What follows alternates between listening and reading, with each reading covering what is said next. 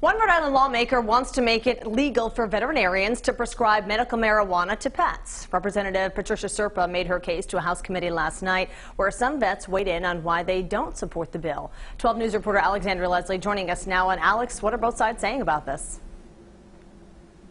All right, well, Representative Serpa wants to amend an existing medical marijuana law that was passed several years ago to basically extend the right of use to the product to pets, which may be suffering from debilitating medical conditions. Now, in a hearing on the bill last night, Representative Serpa said she realizes that some people may scoff at this bill.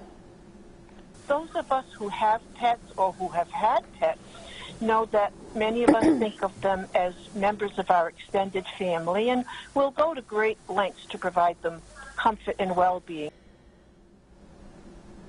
Serpa says her bill would allow pet owners to purchase medical marijuana for their pet, provided they have a valid prescription from a certified veterinarian. She says it wouldn't be mandatory for all vets to offer this if the bill were passed. However, some vets who provided virtual testimony said based on incidents with pets and exposure to recreational marijuana that they've seen, they do not support this bill.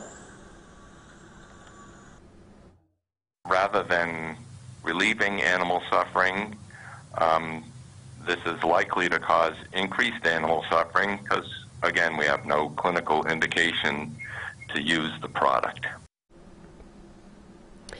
Now, the Rhode Island Veterinary Medical Association says that THC is highly toxic to dogs, and adding that cannabis products for use in animals is not FDA approved. Live in Pawtucket, Alexandra Leslie, 12 News.